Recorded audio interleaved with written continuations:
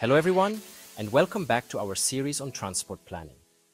In our previous video, we discussed the comprehensive steps involved in the planning process, from identifying transportation needs to developing potential solutions.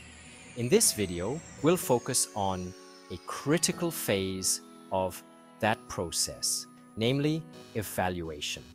Evaluation is the step where we assess different transport options to determine which ones best meet our objectives. We'll delve into three primary evaluation methods: cost-benefit analysis, or CBA, multi-criteria analysis, or MCA, and socio-economic impact assessment, also known as SEIA. Before diving into each method, it's important to understand why evaluation is vital in the planning process. Evaluation helps us compare alternatives. By systematically assessing options, we can identify which solutions offer the most benefits, allocate resources effectively. It ensures that investments yield the highest possible returns, and incorporates stakeholder values. Evaluation considers social, economic, and environmental impacts, aligning projects with community needs.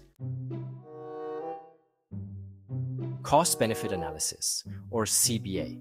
What is CBA? Cost-benefit analysis is a quantitative method that compares the total expected costs of a project against its total expected benefits, expressed in monetary terms. It's a way to determine whether the benefits outweigh the costs and by how much.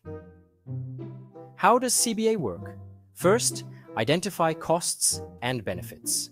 List all the costs, such as construction and maintenance, and benefits like time savings and reduced accidents. Next, monetize all factors. Assign a monetary value to both tangible and intangible elements, such as environmental effects or time. Then, discount future values. Use a discount rate to calculate the present value of future costs and benefits. Finally, calculate net present value, or NPV. Subtract total discounted costs from total discounted benefits. Advantages of CBA include objective measurement, which provides a clear financial metric, and comparability, allowing for easy comparison between different projects. However, there are limitations.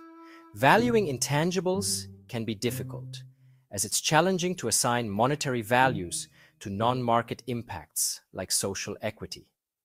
Additionally, CBA doesn't account for distributional effects, meaning it doesn't consider how costs and benefits are distributed across different societal groups. Multi-criteria analysis, or MCA. What is MCA? Multi-criteria analysis is a decision-making tool that evaluates options based on multiple criteria, both quantitative and qualitative. Unlike CBA, MCA doesn't require all factors to be monetized. How does MCA work? First, select criteria. Determine the factors important for evaluation, such as cost, environmental impact, and social acceptance. Next, weight criteria. Assign weights to each criterion based on their relative importance. Then, score alternatives. Rate each option against each criterion. Finally, aggregate scores. Calculate a weighted sum to identify the most favorable option. Advantages of MCA include flexibility, as it can incorporate a wide range of factors, and inclusivity, allowing for stakeholder input in selecting and weighting criteria. However, MCA also has its limitations. Subjectivity can be an issue, as weighting and scoring can be influenced by personal biases. Additionally, complexity can arise, making the process unwieldy with too many criteria or options. Outranking methods in MCA. Within MCA, outranking methods are techniques used to compare options by establishing preference relations rather than relying solely on numerical scores. Key outranking methods are Electra and Prometheus. Electra uses pairwise comparisons to determine if one option outranks another based on concordance and discordance indices. Prometheus ranks alternatives by calculating positive and negative preference flows. Why use outranking methods? Because outranking methods can handle incomparability, situations where options are incomparable due to conflicting criteria. Furthermore, outranking methods foster transparency. They provide clear reasoning for why one option may be preferred over another. Socio-economic impact assessment. What is socio-economic impact assessment? CIA evaluates the broader social and economic effects of a project on communities. It goes beyond direct costs and benefits to consider indirect and long-term impacts. How does CIA work? The first step involves defining the baseline. It involves analyzing current social and economic conditions. Second is the identification of the impacts, the potential positive and negative effects on employment, income distribution, social cohesion, etc.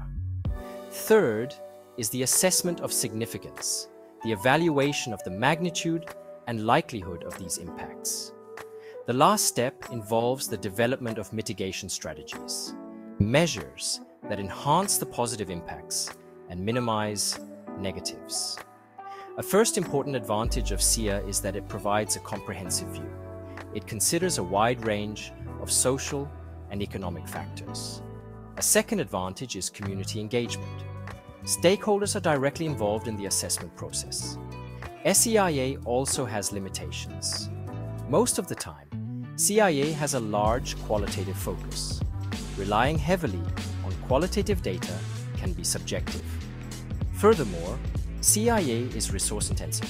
It requires significant time and expertise to conduct thoroughly. Integrating evaluation methods. In practice, these evaluation methods are not mutually exclusive. A comprehensive evaluation might involve using CBA to assess economic efficiency, applying MCA to incorporate additional criteria like environmental sustainability and social equity, conducting SEIA to understand broader community impacts. By combining these tools, planners can make more balanced and informed decisions. Evaluation is a pivotal step in the transport planning process. It equips us with the insights needed to select solutions that are not only cost-effective, but also socially and environmentally responsible. CBA provides an economic foundation by quantifying costs and benefits. MCA, with techniques like outranking methods, allows for a nuanced comparison across multiple dimensions. CIA ensures we consider the wider impacts on society and the economy. By employing these methods thoughtfully, we can develop transport systems that meet current needs without compromising future generations. In our next video, we'll explore the components of mobility plans and focus on the SUM, the Sustainable Urban Mobility Plan.